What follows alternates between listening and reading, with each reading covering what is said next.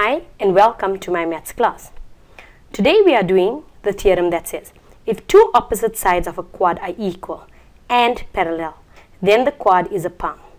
So what are they saying? They are telling us that they're giving us one side and the one opposite it, so two opposite sides, and they are telling us that listen, they are equal in length and they are parallel. Now usually one side is equal and parallel is a quality of a palm, but we cannot use that specific quality. So we need to prove any other quality. So you can prove that the remaining side is parallel, you can prove that the remaining sides are equal, any other proof would suffice. Okay, so let us again look at the triangles that I'm working with. You're working with this triangle,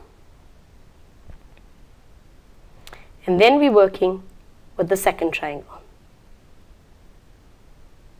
Now, if they told us that it is parallel, let us write down first what we're working with, right? We've got in triangle ABC and triangle ADC.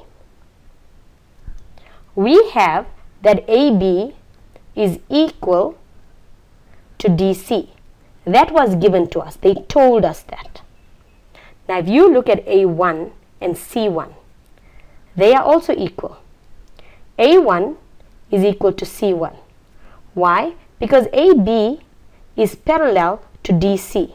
So this is making alternate angles. Can you see the Z? Then we have that AC is equal to AC. It is common. It is in both triangles. Therefore, we can say that triangle ABC is congruent to triangle ADC. Why is it congruent? Side, angle, side.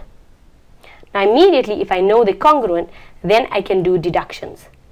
If A1 is equal to C1, then I can say that AD is equal to BC. Now if AD is equal to BC, and it's already given that AB is equal to DC, then ABCD is a palm because the opposite sides are equal.